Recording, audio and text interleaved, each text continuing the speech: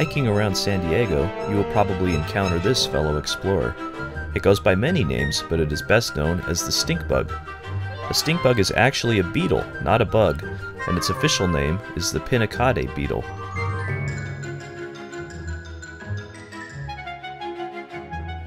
This critter gets its nickname because of an interesting thing it does to defend itself. When someone or something threatens the beetle, it'll stand on its head and release a nasty smell from its backside. The stinky stuff that comes out usually scares away anything that might try to eat it.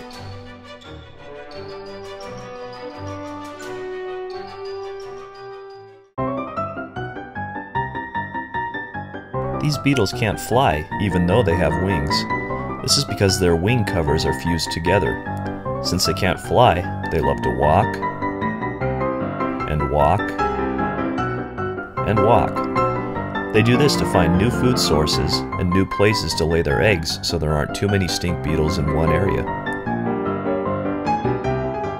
The beetles have learned to hide when it is too hot during the day. Bark, leaf litter, and moist soil make great places for them to wait until it is cooler.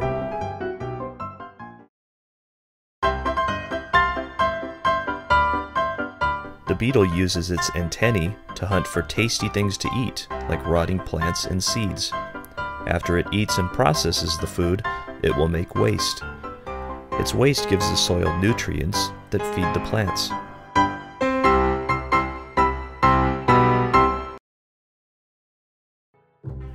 The stink beetle is black in color, which helps it survive in several ways. First, the color is a warning to other animals. Second, the dark color helps the beetle hide in shadows.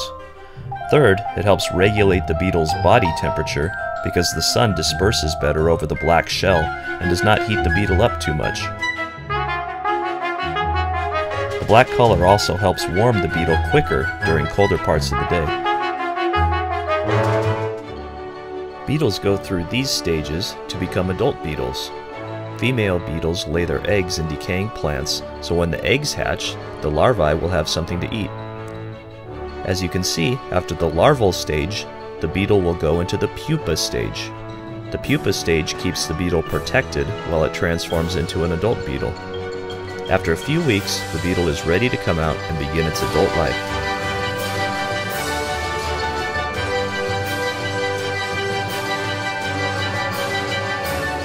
Now that you know a little about the stink beetle, next time you share the trail with one or more, you might want to stop, watch, and appreciate them.